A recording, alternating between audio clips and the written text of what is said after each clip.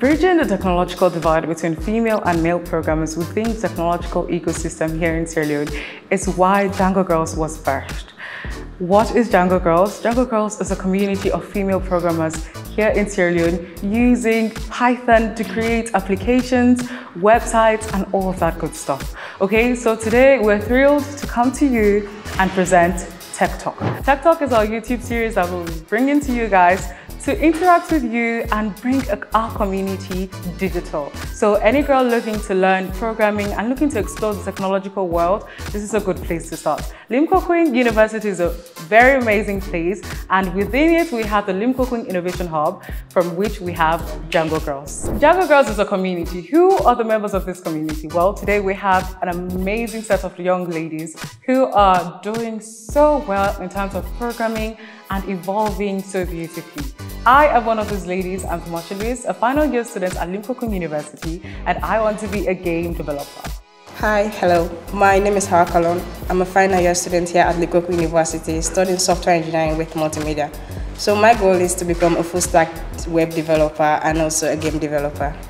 Hello everyone, my name is Good Conte. I'm a second year student and I would like to become a full stack developer. Hi, my name is Janice Cole. I'm a second year student and studying software engineering and multimedia. I'd love to become a game developer. My name is Mariam Siyabari, studying software engineering, and I'm also part of the Jango Girls, soon to be a software developer. Hi, my name is Madia Smith. I'm a third year student studying information technology, and I want to be a software developer. Okay, so welcome ladies. My very first question, who are your inspirations and role models? Because in the tech space, you need people to inspire you. So who has inspired you? To be honest, I don't particularly have a role model. I got into programming, into tech by research. I was a bit confused after my last exam, so I had to do research. I had to see where the world was heading into. And the world was heading into technology, it was heading into programming. So I was like, I'll give it a try. So then I got into programming. I got amazing lecturers who helped me through. And as of now, I can say I'm proud that I could build a website, and as it's a functional one. So yeah, I think that's my journey. I don't think it's necessary that you have a role model per se. You just need some people who will help you through the journey and all.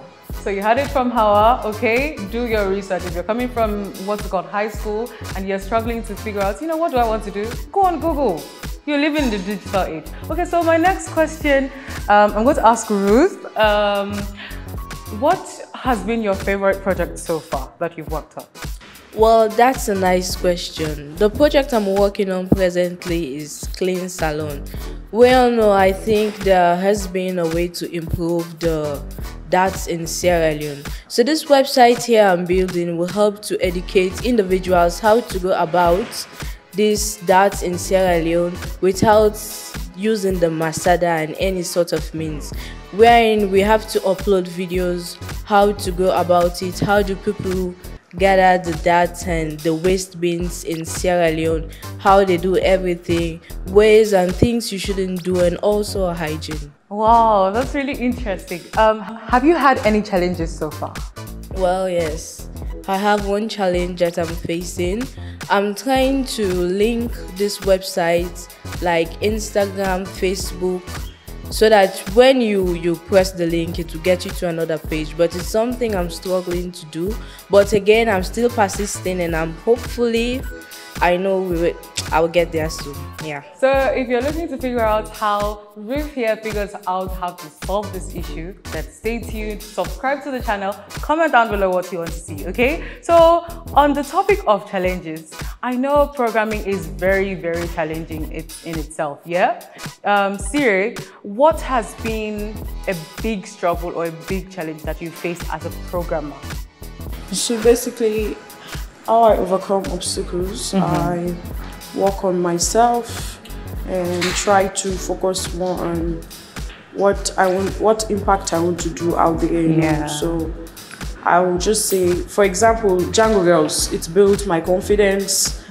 Try to, sometimes when we're in the lab, we just try to create fun, trying to be there for each other. Right. So I'm always confident about myself. Yeah, that's the main challenge I have. True.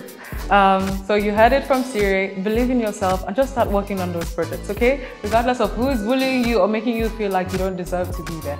Just start working and you see how much value you create. Moving forward, when it comes to learning and growth, there's so much that has to be done with technology because it's constantly evolving. There was C++, now there's Python, and we're currently working with Python here. So Janice, how do you stay updated with the technological trends and, how do you do it as a programmer? So basically, I'm using Mozilla, which is the basic documentation of GitHub. Yeah. And it keeps me updated about the new things that are posted, and also with Stack Overflow, wherein the different programmers having their problems. Like, it helps you understand, like, it helps because there's some things that you're facing, maybe the same issue or the same problem, like, they help you to get what you want. Nice. So you've gotten the gist from Janice, okay? If you want to get started, there's so many online resources that you can use, GitHub and whatever you can find online. Speaking of communities, online communities, physical communities, Madia, how relevant do you think these programming communities are and how have they served you? In terms of community, like being in the tech world, it's very important because you learn from people, share ideas, learn from others, and also basically for me, I would say the Jango Girls, because being introduced into this Django world, this Jango Girls, you guys have helped me a lot, and I have learned so much, interacting, learning from Hawa, Tomasha, like my best friend Neja. Aww. Siri, it's really important and it helps you to learn a lot and it helps you build up your confidence, how you interact with people, how you do to understand things. So yeah, it's a very relevant and important thing to do, being part of a community. That's good. Here's to the Jango Girls community. It feels so good that we have a community like this, that we could bond and learn at the same time and all of that. So as independent young generation people, we don't only learn, we also work. So I have a question for you again. What is it like to balance work and learning, especially learning programming that takes so much time? So yeah, it's a bit difficult navigating between work and programming because it takes a lot of time, especially debugging. But with dedication and all, it can make happen. But realistically, you have to prioritize things. So what I do normally is I look for which one has the shortest day to accomplish, and then I try to work towards that. So if, for example, my work has like 1 week to submit something, and I have a programming deadline to submit in 8 days or so, I try to do my work for like 8 hours and then navigate the rest for programming, because programming takes a lot of time, even if it's a short work. So you just have to dedicate and sacrifice a lot. You have to sacrifice going out, you have to sacrifice doing lots of things just to get your code running. So it takes a lot of dedication, but that should not be a disappointment to us girls. We want to do it, like we want to go into this male-dominated world. So we have to sacrifice a lot. There's a sacrifice to make, but eventually it'll be worth it. Moving on, let's get into the programming aspect of this, okay? So, Smith, what is your favorite programming language?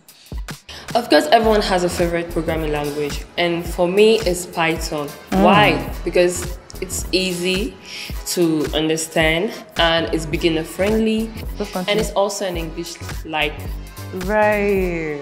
Yeah, so that's why I choose Python. Okay, moving forward, Siri, what advice would you give to someone who is just starting out as a programmer? Well, my advice to young developers, female developers, I would say you should know how to face your challenges and to embark. I would just say just start with small projects, and try to surround yourself with mentors who are supportive mentors or guardian, and try to believe in your abilities, try to enjoy and journey and focus on the journey and enjoy. That's it. Wonderful. So Start small, have mentors, okay? There are people who have been here before who can guide you and help you with those projects. Okay, so now future trends. We know the world is evolving, especially the technological world. What would you say on future trends, Awa? I'm excited about integrating AI and machine language into programming, basically, because it has the advantages. As we can see for ChatGPT, we know how that has helped us. So we're trying to integrate AI more into our website. It will be amazing, you get. Like it will take programming to the next level. It will help us so much. We could do so much. That will be unlimited basically with AI, who are not replacing us, by the way, but still. So I'm excited to learn about it, to implement more, because I know there's more I can do with it. So I can't wait for that to become a trend, basically. Here's to AI, ChatGPT most especially. Oh, yes. Okay, so we've come to a close of this amazing session, and I'm really happy you guys have followed us through to the end. So very quickly, we have one rapid fire question, and I'm throwing it to Ruth. Ruth, what do you use to comment your codes or statements in Python? Well, we comment using hash. Okay, we've had Ruth's answer. If you believe she's correct, comment down correct below in the comment section. If you feel she's wrong, comment down wrong, okay? So we've come to the end of this beautiful episode. We are excited for so many things to come, and it's been amazing having you beautiful ladies on here.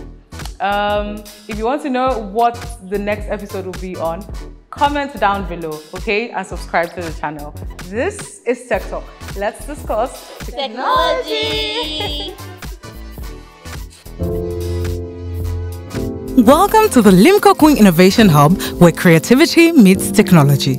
At the Limco Queen Innovation Hub, we provide a collaborative platform between government, academia, and industry to support the innovation and entrepreneurship ecosystem in Sierra Leone. Our state-of-the-art facilities are designed to inspire creativity and encourage out-of-the-box thinking. As part of our corporate innovation services, we work with our in-house experts to offer solutions in software development, audio-visual production, product design and development, research and development, branding and packaging design, architectural design and visualization, business development and consulting. We welcome partnerships with like-minded organizations to collaborate on designing and implementing projects that would promote the socio-economic landscape of Sierra Leone. The Innovation Hub has been a game changer for me. It has given me the opportunity to partake in several pitch night competitions and develop the entrepreneurship skills I need to succeed in the real world. For further inquiries, contact us on 076-838-435 or visit our office at the Limco Queen University, number 51 Regent Road, Hill Station, Freetown. Join the Limco Queen Innovation Hub community today and turn your ideas into reality. Limco Queen Innovation Hub,